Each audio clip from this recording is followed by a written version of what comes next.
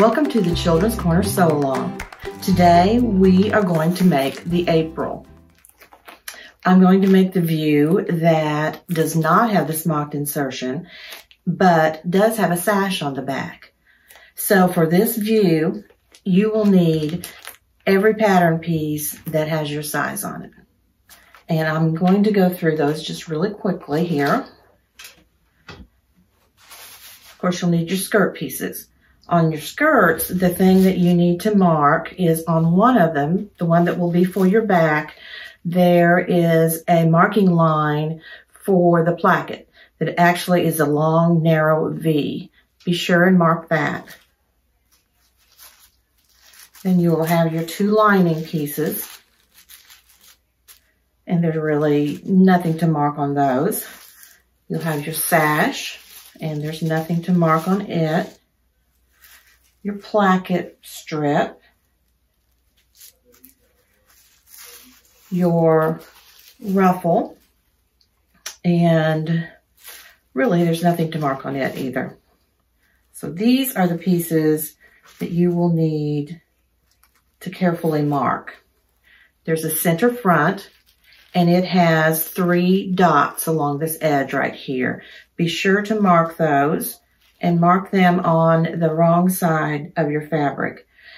This is a very lightweight lawn, and so I interfaced my bodice pieces, and there are 4 bodice pieces. There's a center front, a center back, a bodice side front, and a bodice side back.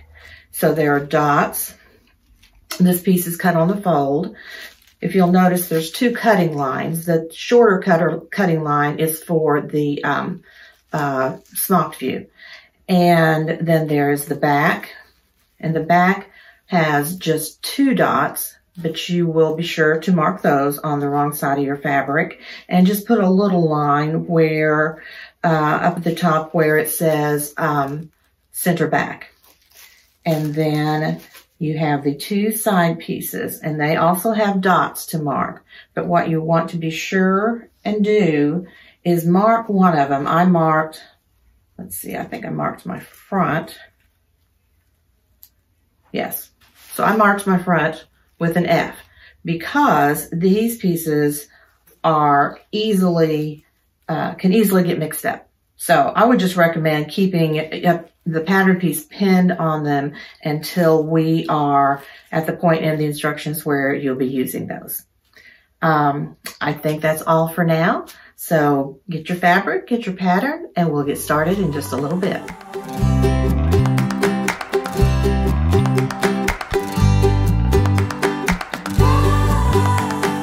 Okay, welcome back. We're ready to start sewing. We're going to move along. If you want to follow along with your instructions, there might be times when you want to circle something or just make an extra note. So we actually start at step 14. All the previous steps are for the smocked view, except for the step 1 and 2 about cutting out and doing the markings. So we're going to go down to step 14. And the first thing we're going to do is at the shoulder seams, you're going to sew your center front and what's labeled your center back pieces together. So you'll have right sides together. Stitch those and then press them open. I just poked myself. And then step 15 is the side pieces.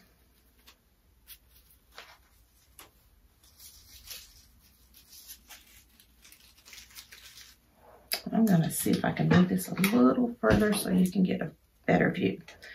Okay, so this is the back side bodice, and this is the front side bodice. Oh, one more thing to mark on the front that I didn't mention is if you are doing a sash like I am, there are markings for where to place the sash later on. So now we're going to take these 2 backs and just lay them on the table face up. And the 2 fronts, lay them on top of the backs with the right sides together.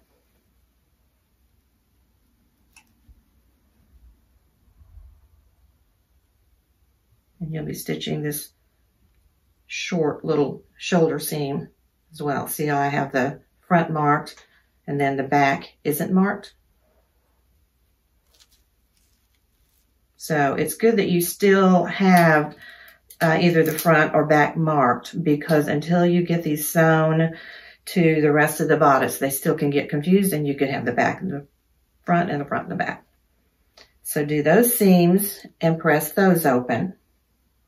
We're just going to go through some basic steps and then you can sew a while. Then the next step for step 16 is just stitching your lining together for your bodice. And your bodice lining is just one piece for the front and one piece for the back. So stitch those and press those open, and we will come back and continue sewing.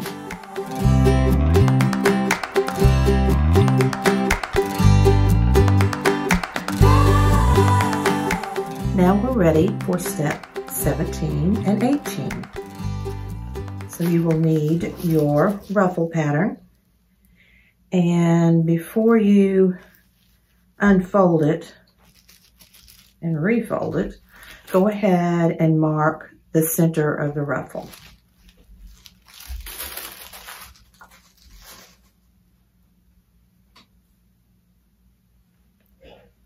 Then you will fold it this way, long ways, with wrong sides together, the raw edges even,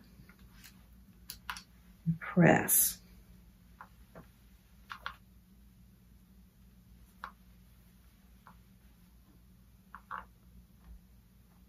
This fabric is soft and feels so good. It's a Fabric Finders lawn, and it has a sheen to it, which makes it look a little silky. So now that you've pressed it together along the curved edge where the raw edges are, I want you to put 2 gathering threads, one about 1/8 of an inch from the raw edges and one about 3/8 of an inch from the raw edges. And usually when I put gathering threads in, I usually use the length of 4.5. But for this, I used 3.5. And I find that, especially if you're working with something soft and a little bit slippery, that smaller stitch length allows your gathers to stay in place. They don't slide around as much. And so it just makes pinning easier. And as long as when you get ready to pull out your gathering threads, and probably the one at the 3/8 inch mark is the only one you actually would have to pull out, just be sure you pull from that same thread that you were pulling together. After you've got your ruffle gathering threads stitched, to have your gathers pulled up, where you put that mark, where you put that center mark on your ruffle, that's going to go right on that shoulder seam. So you'll distribute your ruffles. If you use that 3.5, your gathers won't move around as much. They'll stay right in place and not slip and slide. And then when you get to the end here, the end matches up with the bottom edge of the bodice. In other words, you don't take that ruffle and pull it over to be caught in the seam there on that end. Just leave it flat and leave it right there on that bottom edge of the bottom of the bodice. Okay, I'll see you when you have got that done.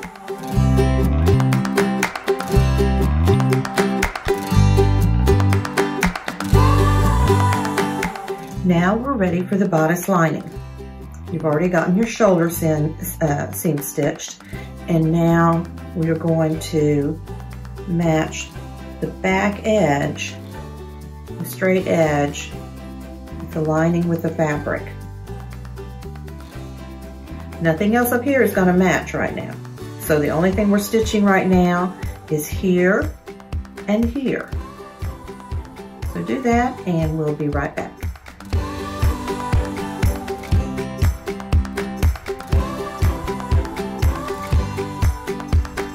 Now that you have your ruffles sewn on, we're ready to put the side bodice pieces.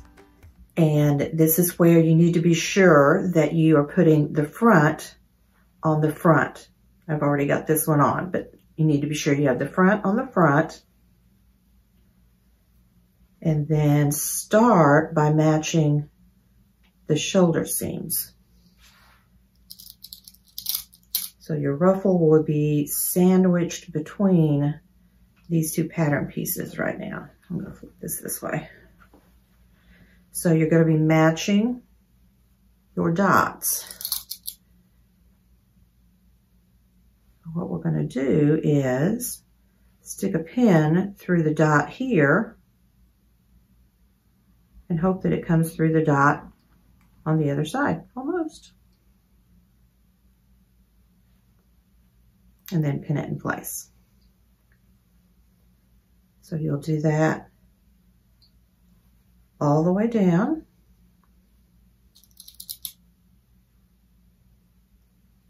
Now your instructions say to baste the ruffle on, and honestly I forgot and just used a regular stitch length.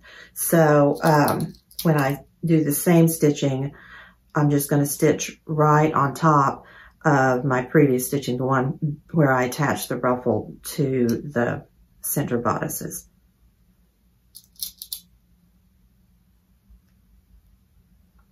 And then after you do that and stitch it on, the instructions really don't say to trim the seam, but I did go through and just kind of clean it up a little bit. It is bulky through there. Then the last sentence in, well, maybe it's the next, no. In step 19, it says baste the ruffle to the bodice side along the bottom edge. And what that means is you're going to press the ruffle toward the outer edge, toward the side seam, which means the seam allowance is pressed this way. So it'll be pressed that way. Your ruffle will be pressed this way.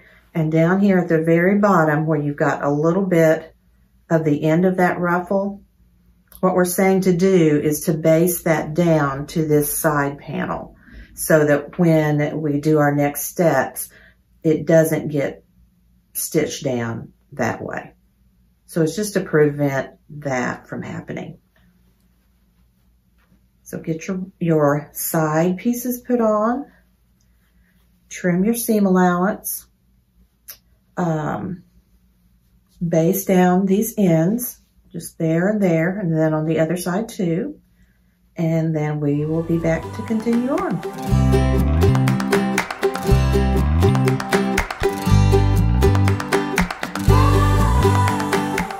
Now that you've done those back seams, you're going to press the seam allowance toward the lining.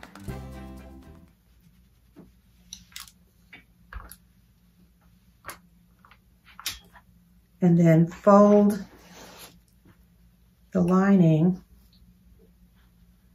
so that you can match the shoulder seam.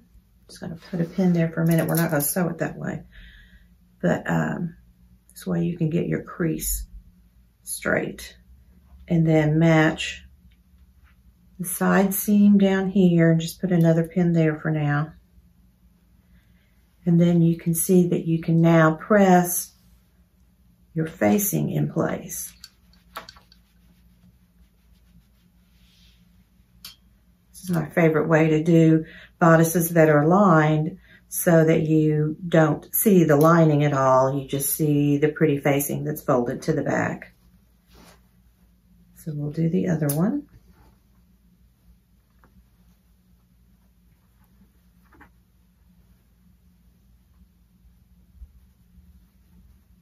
Match the neck edge.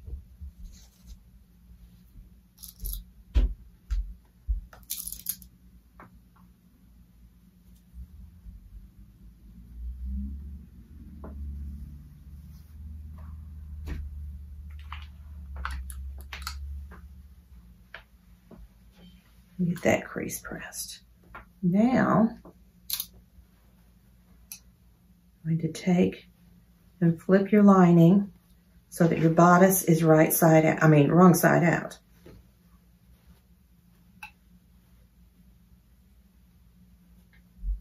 Now we're going to stitch the neckline. So everything should match up now.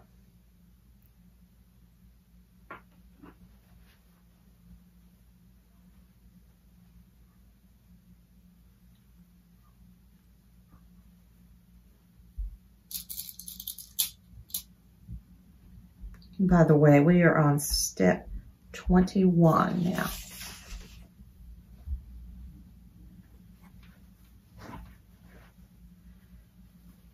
So I'm going to do some more pinning, but you're going to stitch starting here at the fold line of your facing, and you're going to stitch around, pivot, go down, pivot at each corner of your neckline, back up, and end back here.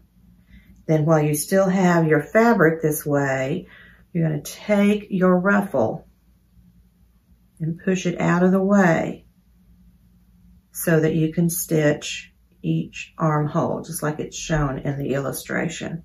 But what you don't want to do is catch the edge of the ruffle there.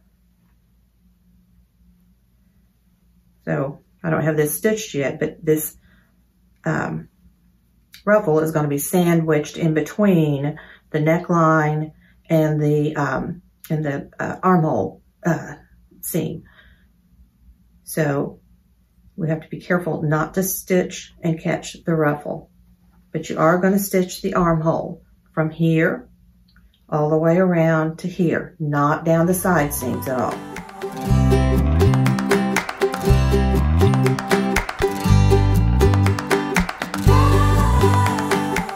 As I hope you can see, I have stitched my neckline and each armhole curve. I've trimmed all the seam allowances down to 1/8 of an inch. I've clipped the corners all the way up to that stitching, just not into the stitching, on those corners and on the back corners. And now we are ready to turn it right side out. So each side, each back will come through at the shoulder seam. It can be kind of a tight fit.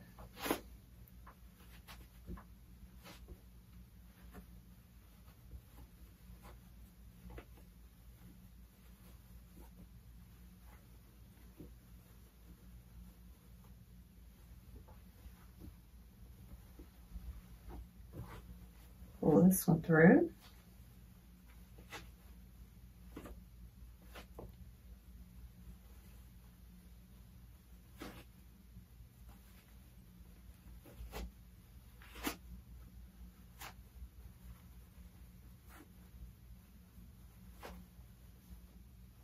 There, just use my point turner.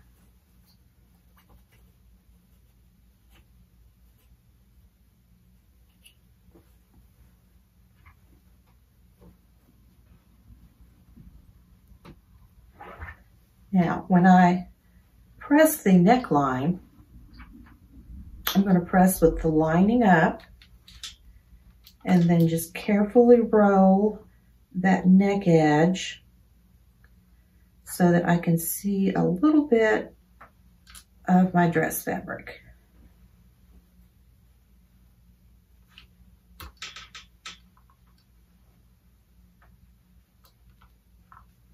And then the same with the armholes too.